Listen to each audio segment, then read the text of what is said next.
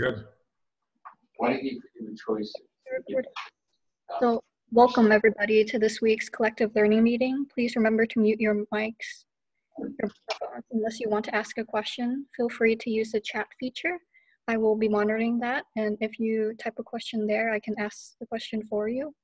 And today's date is February 28th. Here today is Professor Jim Thompson. And take it away, Professor Thompson.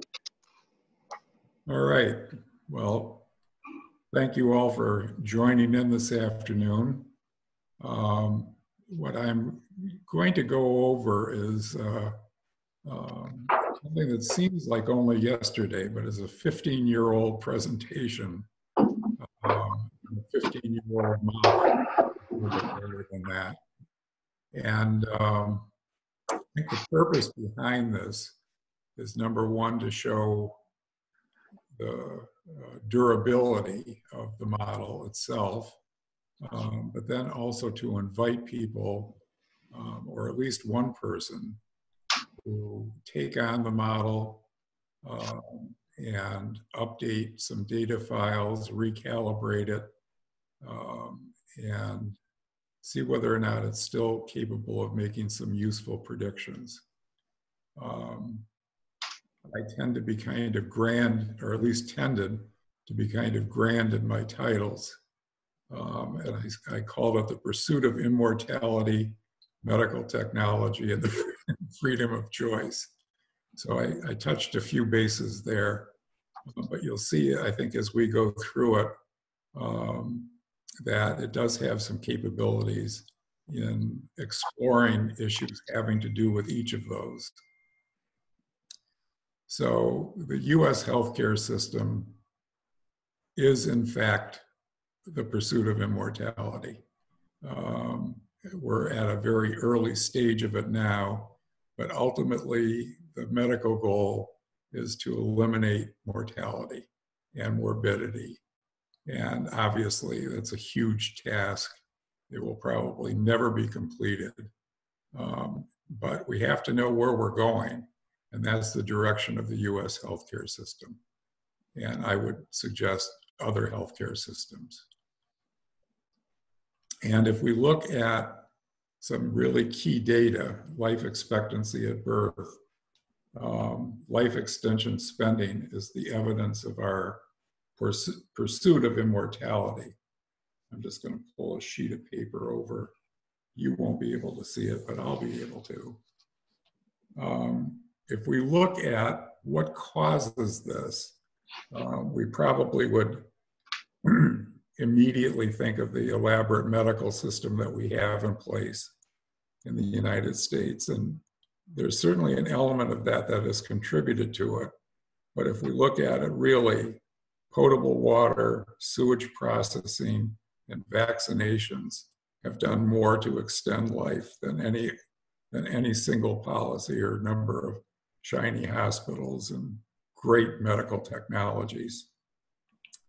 Surgical know-how, nutrition, and what I've deemed exquisite pharmaceuticals, that is, pharmaceuticals that have been engineered to attack a specific problem, have added over 10% to our life expectancy in just 2 generations. So this little graph runs from about 1960 to about 2000. It would be interesting, and one of the challenges that come with this model, to extend the data in here and see how we're doing currently. So I took a very simple statistic, national health expenditures as a percentage of our gross national product, and ran that juxtaposed with a line of life expectancy at birth. And as we can see, they track very closely over the last 50 years. And we could add another 20 years to this and see how we're doing, and that would be a measure of the efficacy of our spending.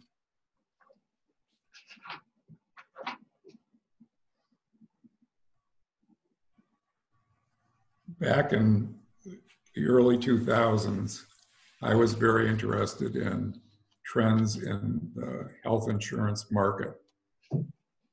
And this runs from the year roughly 1999 to 2004, so about 15 years.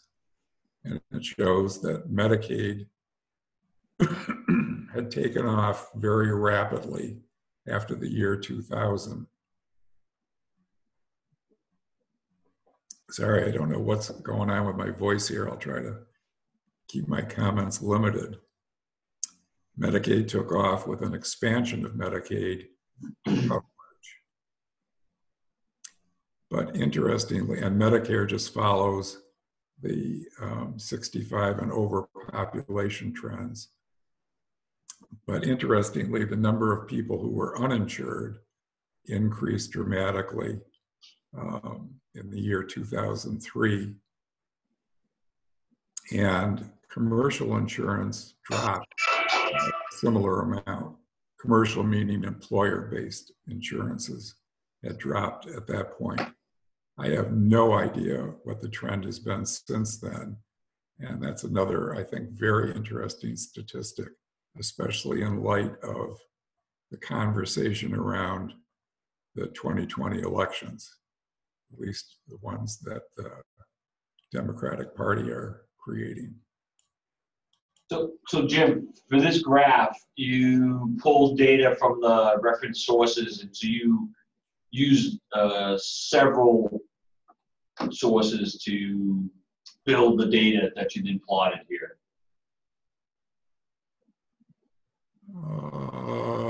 Yes. Okay. Yeah. So okay. So did you find? I just had a question about that. So obviously, I think some of those would have.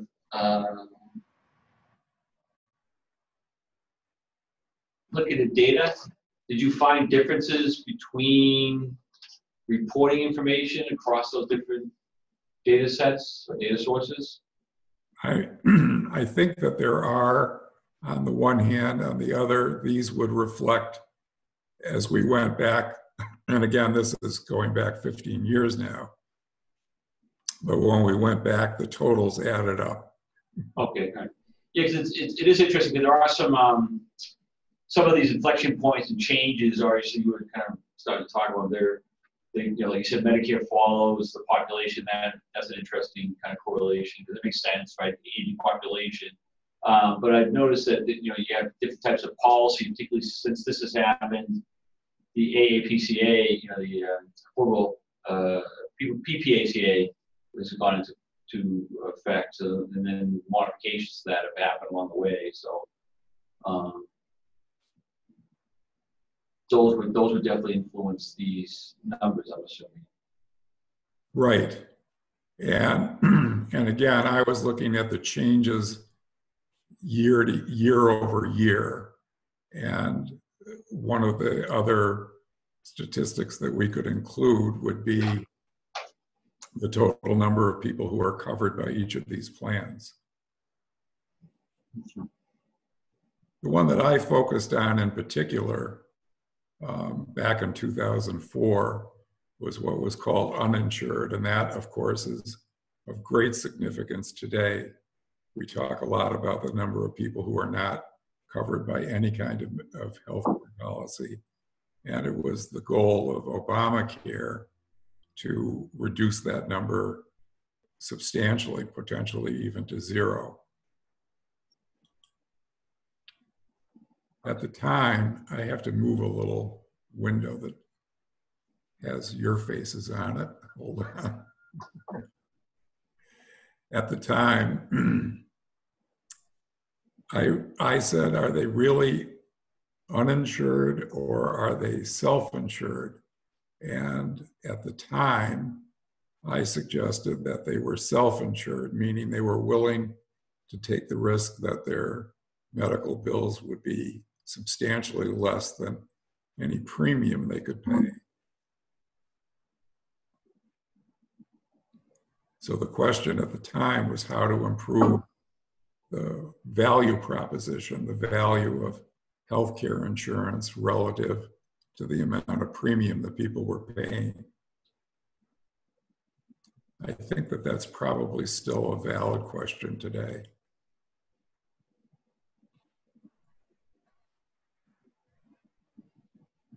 Another big question, I don't know if people have heard of Uwe Reinhardt, but he was a healthcare economist at Princeton, and I thought just a brilliant guy, who wrote an article about 25 years ago called "It's the Price is Stupid." And his contention was the difference between US healthcare costs and all other systems is not the utilization or the access, but the prices that were being charged for utilization. In any event, it certainly is of key interest today to talk about pharmaceutical prices, but I would suggest the price of all technologies is a very interesting topic for us to explore. And the model that underlies all of my research at the time clearly looks at the healthcare, the cost of healthcare. So, sorry, I'm really losing my voice here. Had a very bad time. I came up with what I call the healthcare cost index, and really no one has subscribed to this because the only people who ever saw it were at Cigna Healthcare. I shouldn't say no one because they did. But what I wanted to know was a lot of prices had increased in the economy, but people were getting especially sensitive to prices in healthcare. At the time, this is interesting, 15 years ago, about 170 million Americans were covered by what's called commercial medical cost insurance as a part of their compensation. What was employment related. And what's really interesting to me about that number is that I've heard quoted over and over again by candidates for president in the 2020 cycle that about 170 million people are still the number covered by commercial medical insurance. And how is it that that hasn't changed over the last 15 years? I have to move some faces around again. I guess there's a way to minimize this. Oh, there we go.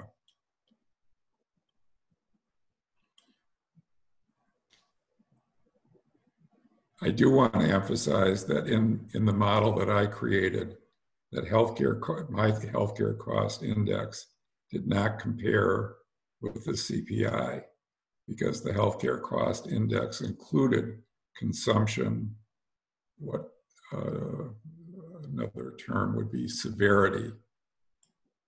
Let's see if I can get this to come up. So Jim, so when you say 170 million Americans, make sure I understand that. So if I have family insurance and it's myself, my wife, and 2 children, yes, those 4 will be included in that coverage. Correct. Okay, so it's 170 million street names. Covered lives. So sounds about just a little bit over 50% of the U.S. population. Right. In Canada, about 68% or 67% of the population has private health insurance. Right.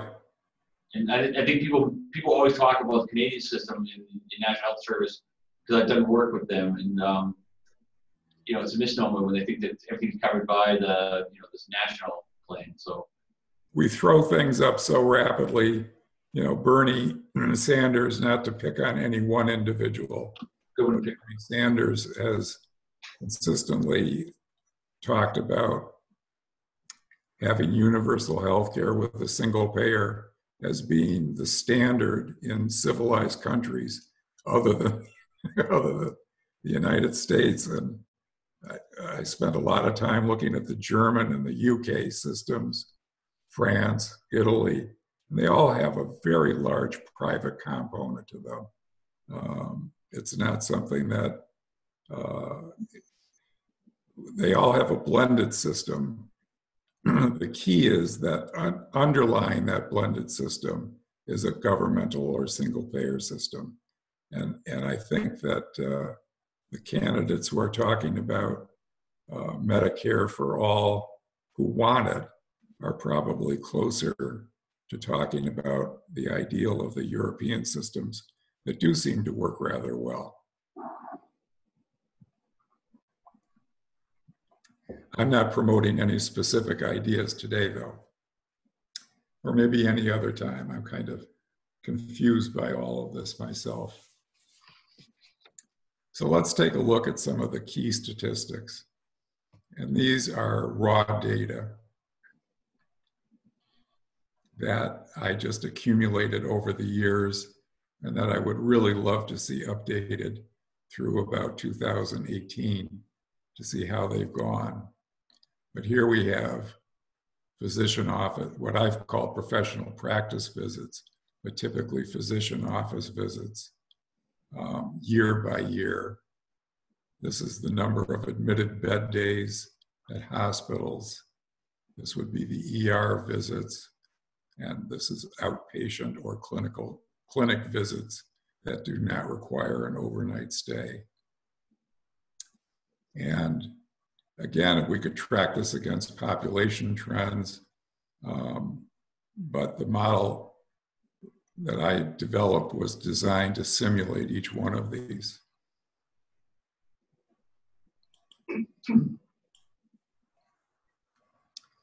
The big question is, why do people go to the doctor?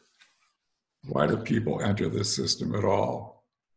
And I asked this question 20 years ago at Cigna, and I got some very detailed answers. People talking about pregnancies and flu and immensely detailed answers. And I was looking for something a little bit less detailed, and came to the conclusion that people enter the system or go to the doctor to feel better. And why they would go to the doctor more tomorrow than today, or today than yesterday, it could be, well, there are more diseases out there. I'm not sure that that's true. There have been a few new conditions detected, including coronavirus, as we were talking about earlier. Overall, the supply of medical conditions that can afflict any one individual has remained relatively constant over the last 50 or 75 years. Some get described with a little bit more care. As I've said here, there are some newly described sets of symptoms like adult ADHD, which 25 or 30 years ago didn't exist as a oh, hold on, I gotta can this call.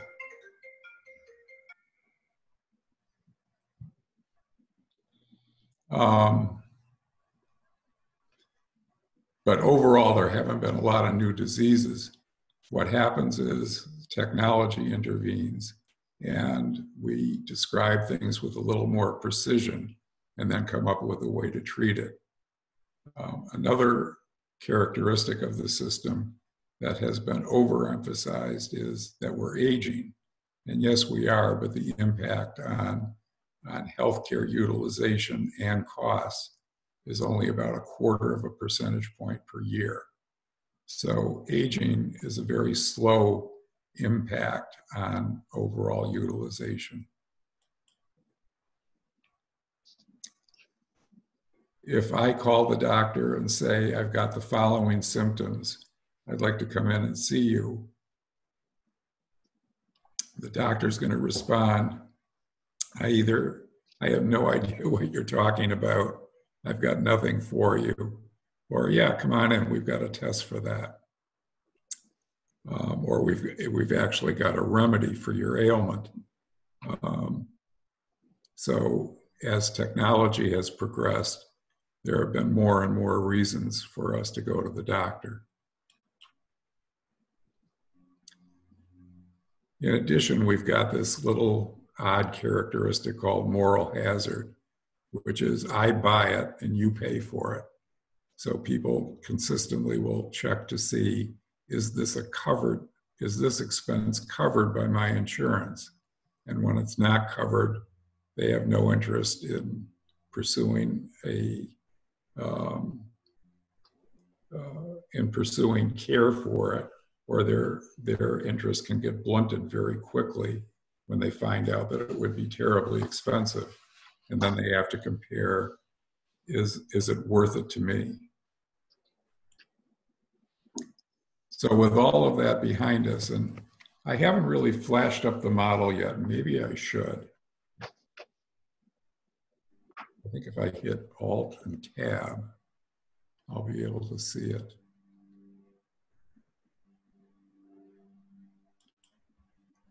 I think this is the one I wanted.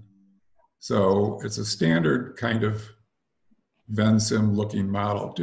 Are people using Vensim, or are they using Stella or some other software? Both. I use both. I mean, but I personally kind of lean towards longer term to use Stella because of the interface building capabilities. Right, right. Yeah, the interface is prettier. Professor Thompson? Yes. We cannot see your Vensim model. We still see the slide. Aha. Yes, I thought you shared your screen. Sorry. Should have tested this before. Yeah. So you might just share this app. I'd like So, to stop sharing and then we'll share again by using, okay. Yep. Oh, you can see it now. He's made an update. This is my little movement model. Let's see. When did you add the coronavirus? I did that yesterday. Do you see this one now? Yeah, yes. Okay.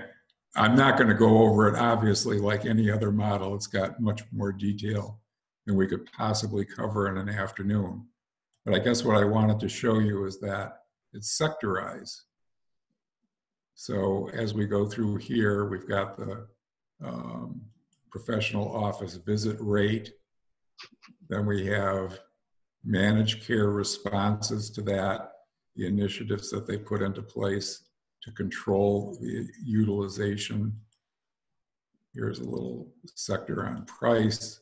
And I could go through all of these, but you're getting the idea that the model detail, rather than trying to put everything on one page, I just sectorized it very early on so that we could go back and find things like what's going on with inpatient visits and how are we doing with our calibration. Now I'm going to try to get back to my slides.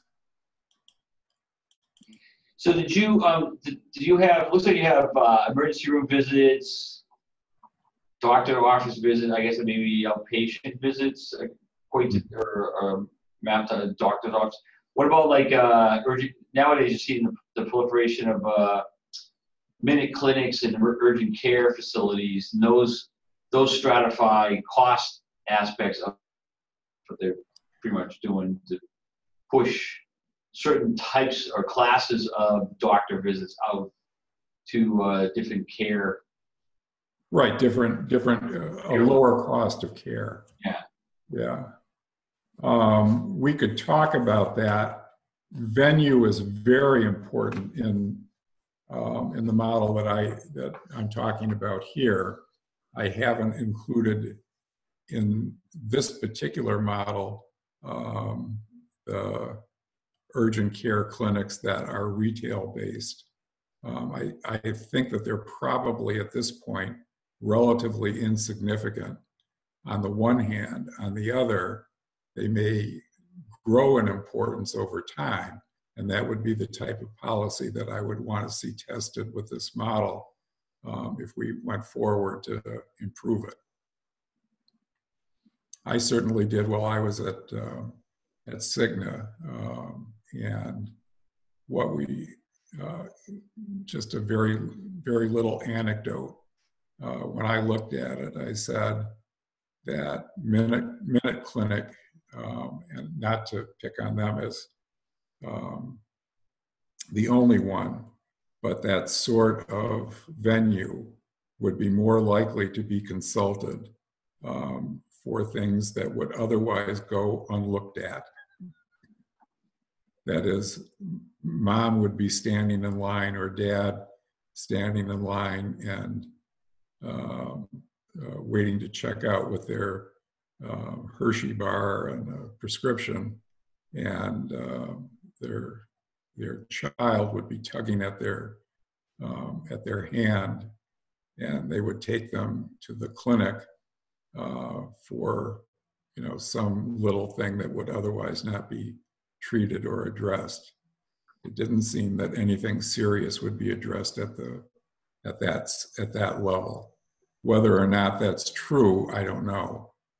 But at the time, I felt it would. That's an interesting. You're touching upon something. You proliferate, or so you make available in the system lower tiers of costs, healthcare cost delivery, or delivery systems. But then, because they're more available, you may start to consumption of those maybe go up, and so you wind up exactly. You wind up spending more money. That's something I was out at somebody. Scott Atlas, Dr. Atlas, him and I were talking about the healthcare system. He's got a model of a market-based approach that he's been advocating. And he said, well, you start having people, do more diagnostic testing, which is now, I was just reading today, the gene sequencing, they were actually criticizing the article, but some folks, but the down to $100, you can get your genome sequenced now. It's cost $1 billion now. It's right. And so, but the problem is that you can't directly make easy decisions on that for individuals' healthcare planning. Yeah, it's a tough one, and really it comes down to I don't care what you spend your money on. I really don't. What I care about is what you spend my money on. And when we get into the question of moral hazard, where people are spending huge amounts of other people's money to pursue things that are in particularly wasteful, that bothers me a lot. And that was roughly where I saw the market going. And I think it has remained that way. Let me talk a little bit more about the model that I constructed and the one that I would like to see improved upon. What we found in trying to make any kind of predictions about the healthcare system is that there's incredible detail complexity. Detail meaning, just as we've discussed, the number of different venues where you can seek care is expanding and will probably continue to expand because there's money there for people to make and potentially improve their health. There's also astonishing dynamic complexity. And by this I mean, there's usually very long time delays between some new reason to go to the doctor arising and the response of the system to it. Even though the system has approved it and said, yeah, you can go and it will be covered by your insurance. After the decision is made, they realize, oh my God, everyone's running for this. And it takes years to develop an initiative that will help to control the cost. Lastly, I call it messy and constantly changing interconnections in the system. And if we went through that model, we would find that the influence of any one loop changes, if not day by day, it seems to change very rapidly, so that loop dominance is difficult to predict.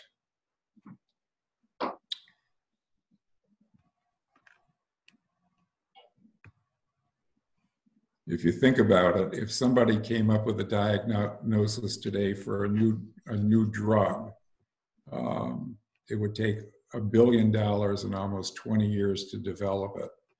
And I heard Anthony Fauci the other day talking about the length of time that it would take to develop I forgot, the word's gone out of my head, vaccine for coronavirus. And he was saying about 1.5 years would be, under ideal conditions, the fastest that we could do it. That would break huge number of records if we were to be able to develop a vaccination for coronavirus in 18 months. And it would definitely cost more than $1 billion to do it. But it was funny because in the news, because of the swelling, this panic that's growing with coronavirus, there's some Israeli medical innovation group has suggested they're close to a vaccine. But that's just, I don't know how good that vaccine would be, but then even to get that to the market, like you're saying, it takes you say it was available today, still even the ramping of the supply chain, manufacturing and the distribution takes quite a bit of time. Well, not to dwell on it, but it is, I think, a very interesting example. The coronavirus, if the vaccine were traditionally based, it's based upon eggs. That is, the virus has to be deactivated and grown in an egg. And you would need 7 billion eggs very quickly and the manufacturing capability to manage it.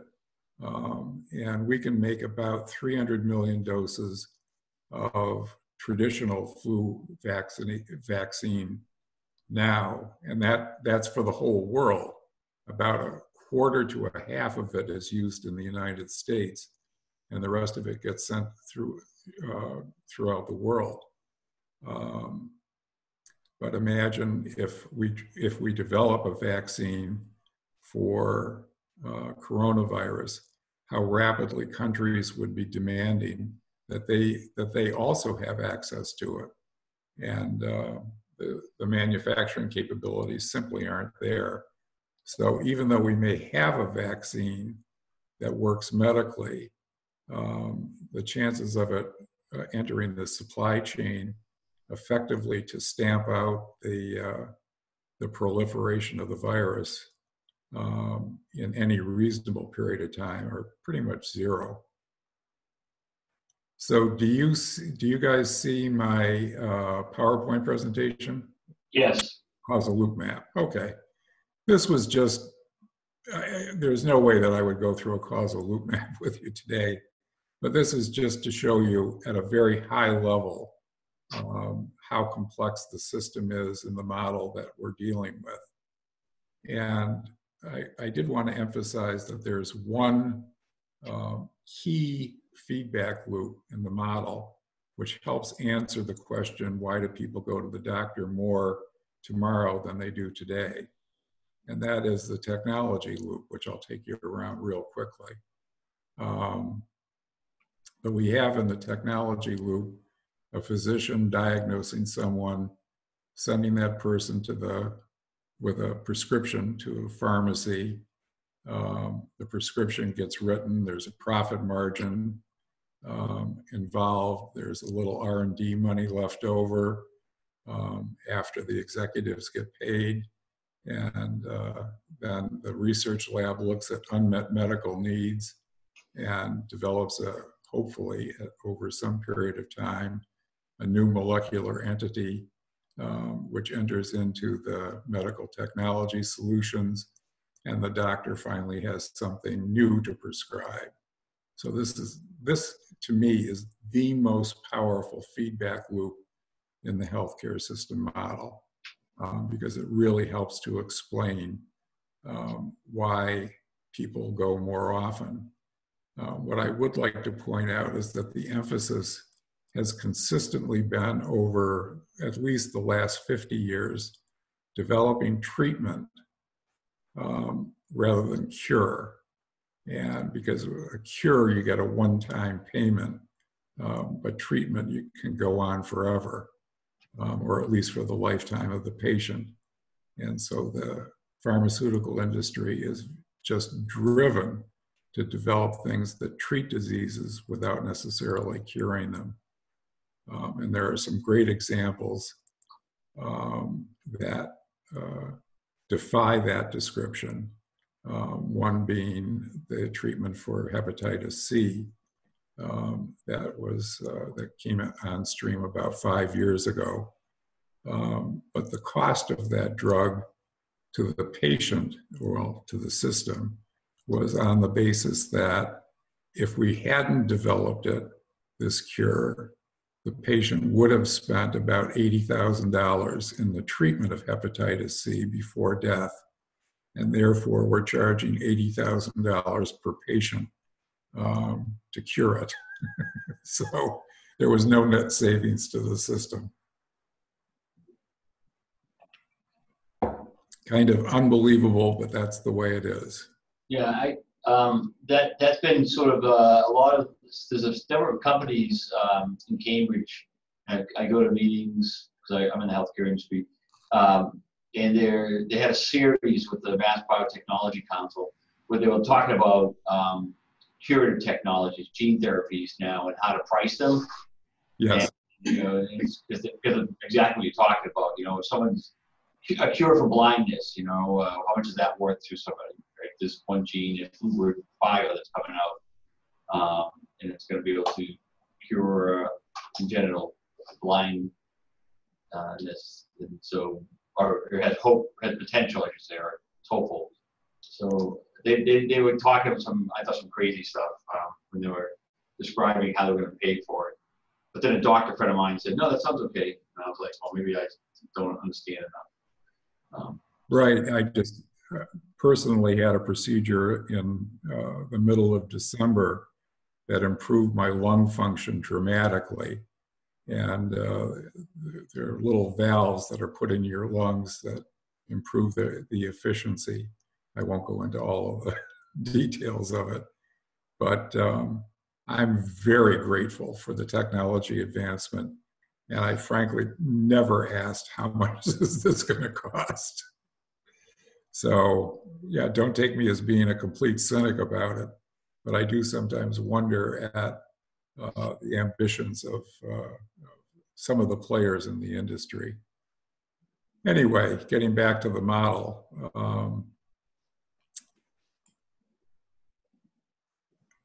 I suggest that we gain confidence from understanding how problems arise.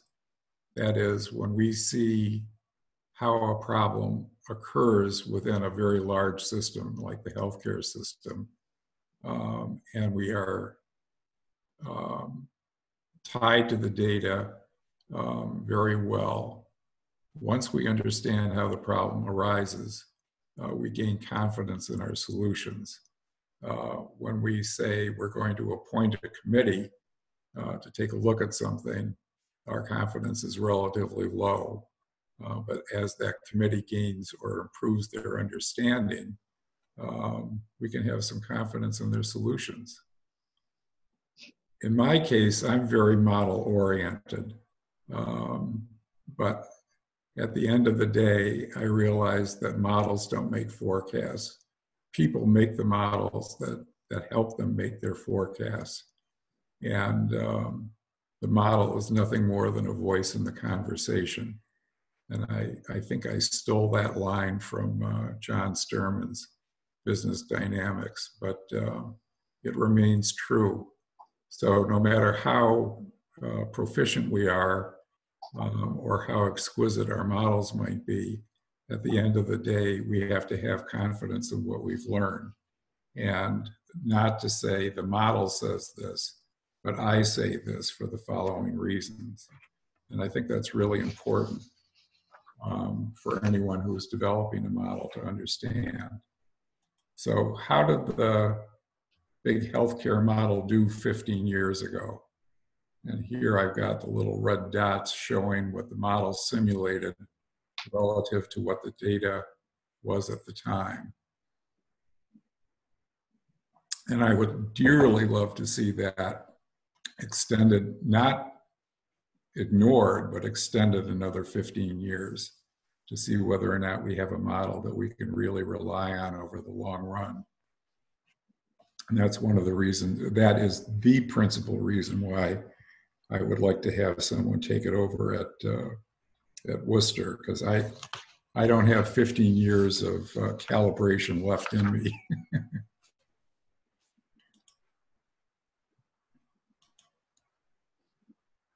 Some of the questions that we have, and a couple of them have been raised already today, is we can understand better the trends in consumption and prices and venues. But the healthcare system model that I'm proposing you guys take over predicts how consumption, prices, and venues are influenced by technologies, care management, and the availability of those things. But the predictive model simulates very complex dynamics that make it very difficult to understand what causes what. That is, it's a very noisy environment. So in order to make analysis easier for anyone using the model, I have put the model into two states, and you just flip a switch in the model. One is a steady state where it is initial conditions for each of the stocks is determined algebraically, and the parameter values simply reflect how things were on one day, any day that we started. And then we just knock the model with some new loop, or if we want to, a new disease, and that disturbs the equilibrium, and we can see what the effect is on the system and make some predictions of what's going on, what's causing the change, and how significant the impact will be. And of course, all of the changes can then be traced back to that single perturbation. So the equilibrium state of the model is, the dynamic equilibrium state of the model is very important, I think, to analysis. So I have a path to update, which is to get an overview of the model in much more detail than we could do today, and then track back to the data sources. By the way, I only use publicly available data, even though I cited in my presentation that Cigna, I think it was called Cigna Healthcare Insights. That was the department that I ran while I was at Cigna. And so we were responsible for the creation of this model. I own now the copyright to this model, and that's what I would be passing on to Worcester. In its many forms, there are actually 50 different versions of the model used to answer various questions, including things like Minute Clinic. At the time, SARS was very popular, so there's a SARS segment that can be reparameterized for the current COVID-19 if you wanted to do that. But we can go back to these publicly available data sources to recalibrate the model, gain some confidence in how it's doing and its predictive value, run the calibration routines, and then analyze changes in the parameter values to answer future research questions. So that's where we are.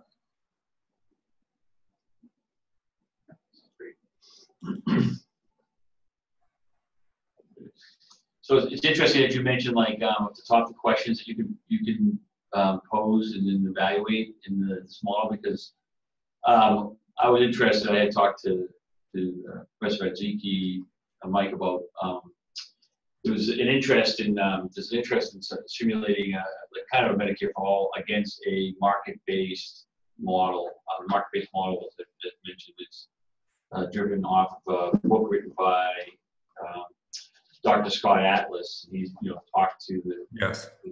Do you know who he is? Pardon? Do you know Scott Atlas, Dr. Atlas? No, I know the work. Yeah. Yeah, I think that's really interesting. I read it. I didn't agree with all the stuff in it. I told him that in his book, and he said, well, you need to look more into more of my stuff. And Yeah, the Dartmouth Atlas is a very powerful research tool. So we left it that we might want to kind of actually do a model. So this would be a huge lift. This would be kind of model that would be a huge lift. I mean, a giant to be able to, without building from scratch, the healthcare system. Sorry, the Froze.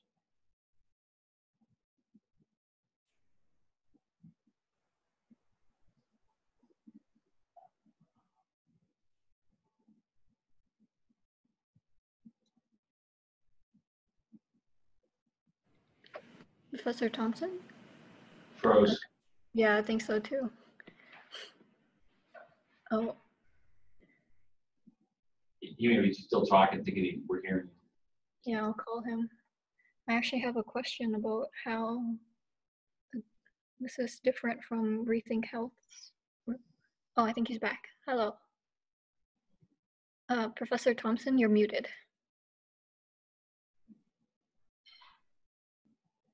for some reason, it just died on it.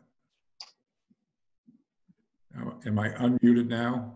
Yes, we can hear you. Excellent.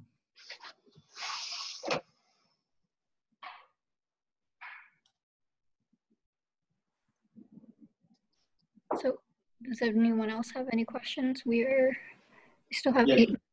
I have a quick question. Thank you, Professor Thompson, for your presentation. My question is, in your research, did you compare different healthcare systems? If so, do you find there are some leverage points in terms of efficiency? And if you have, from that research, some comments and experience that you would like to share with us? The comparison of systems required, from my perspective, a very different and much less detailed model.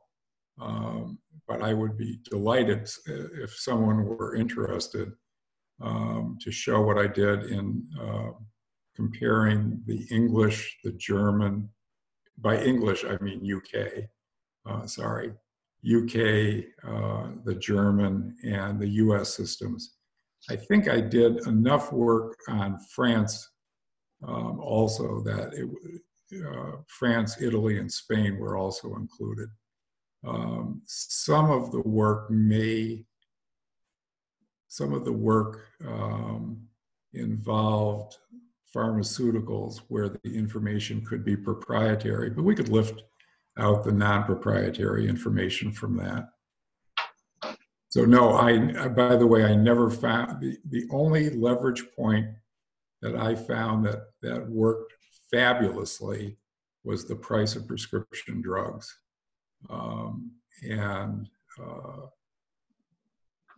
If prescription drugs were not, so we've seen an explosion in the use of prescription drugs, a lot of which gets attributed to the direct-to-consumer advertising trend in the United States. I would say it had much more to do with Medicare Part D, but that still needs to be researched. But when a drug is not covered by an insurance plan, it's really almost fatal for that drug to exist. There's some interesting comparisons of the cost systems, cost structures for pharmaceutical drugs in the U.S. the way that the reimbursement works in the U.S. versus in in the EU. Yes. They do reference pricing models, and I know when pharmaceutical companies are trying to enter those markets, they'll they'll apply in, even though it's EU takes, is kind of one sort of, I don't know, amalgamated country, so to speak, or it's an entity, it's a union. Okay. They'll actually make decisions about going into one market to try to maximize the basket of goods, so that they get better pricing.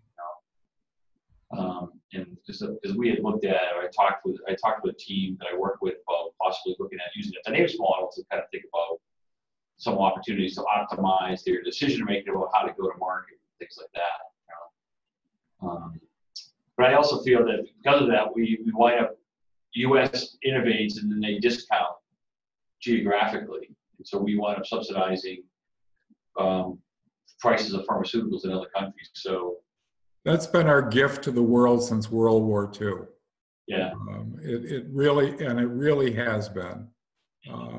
I talked with Jay Forrester for a long time about what can be done in the U.S. healthcare system, and his first conclusion was that the U.S. healthcare system is designed to increase cost.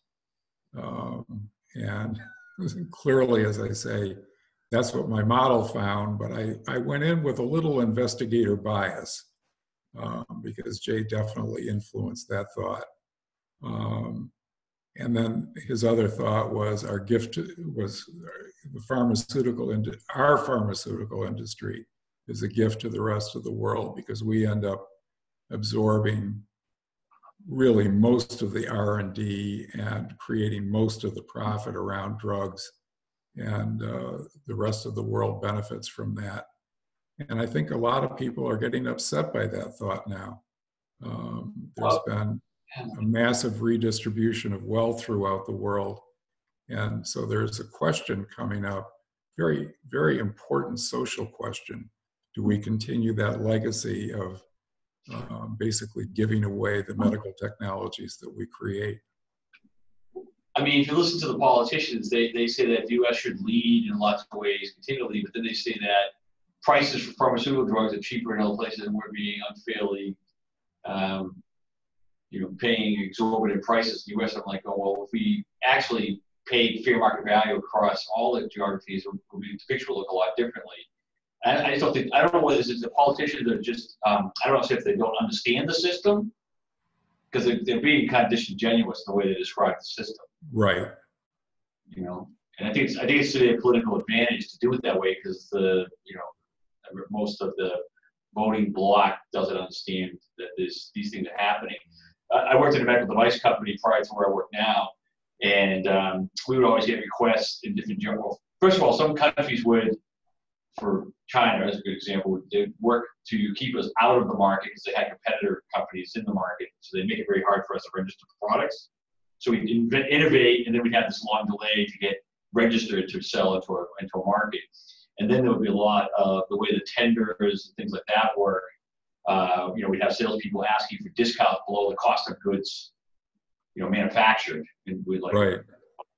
That doesn't make sense, right? Especially, but we'll get a foothold in the market, Make up for our losses with volume, which I never understand.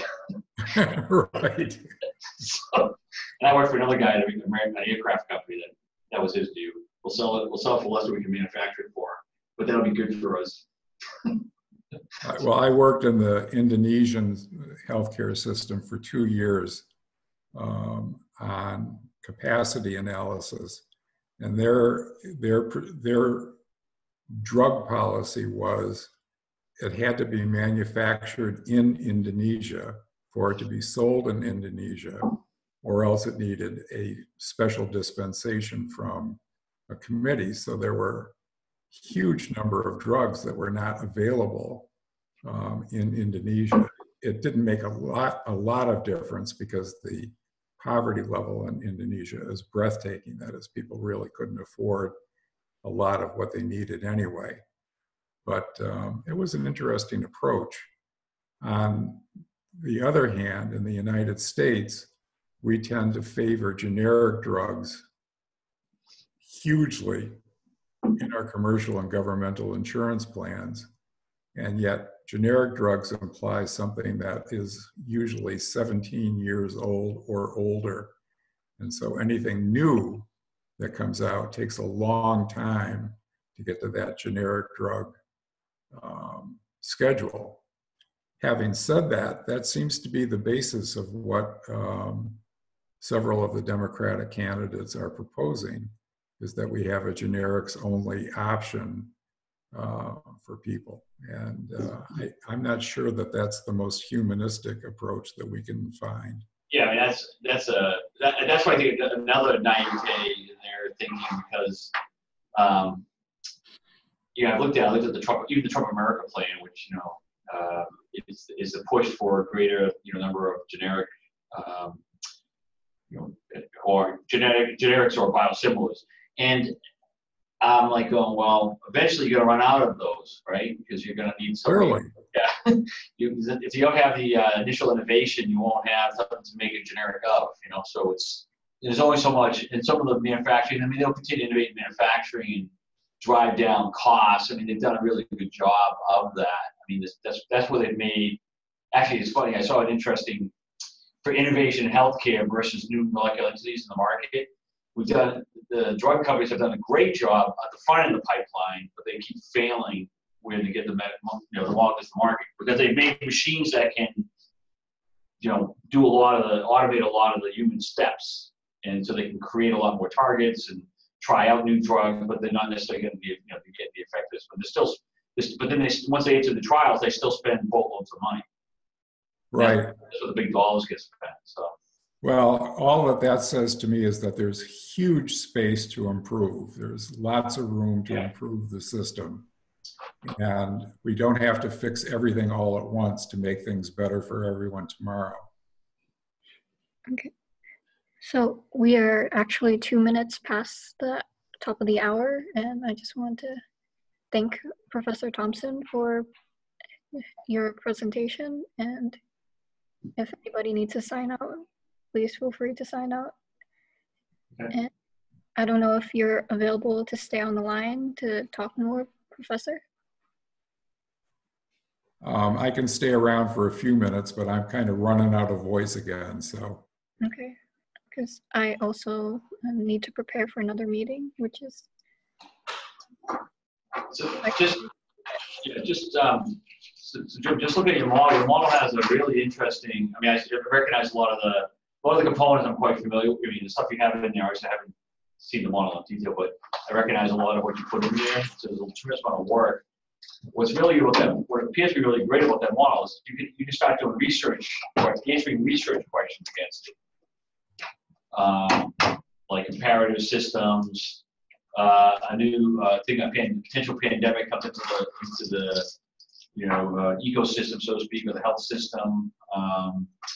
Different types of innovation, approaches to innovation. We've been talking about concepts of real options in the healthcare. You're looking at some countries have advancing models on public-private partnerships to be innovation enablers, but then they would actually get something out of that investment. But does that actually, in total, change the net healthcare cost? Because people believe they will, but a model like what you have may say no, or it doesn't give you enough, doesn't really give you the total return that you believe. So what's the way forward? What do you want to do? What are the topics? Christine, we have a bunch of questions. No, we were just randomly chatting in the group chat. Okay. So is Jim still on? I think he might be frozen again. All right. Well, we can catch up with him later. Oh, so Tom, I'm not sure who Tom is exactly, just his first name, has a methodological question. Oh, hello. I just got back on. Professor Thompson's lagging, but I can save this question and email both of you unless he can get back to answer. I think it's a message.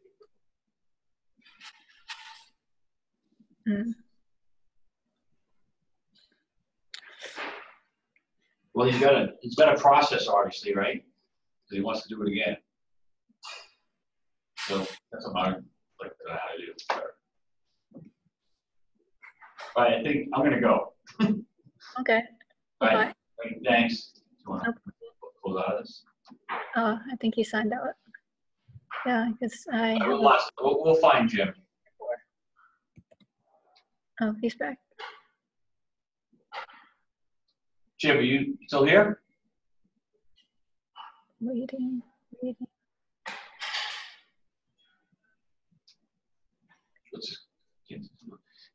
Christine, everyone, thank you. Okay. Bye-bye. Bye.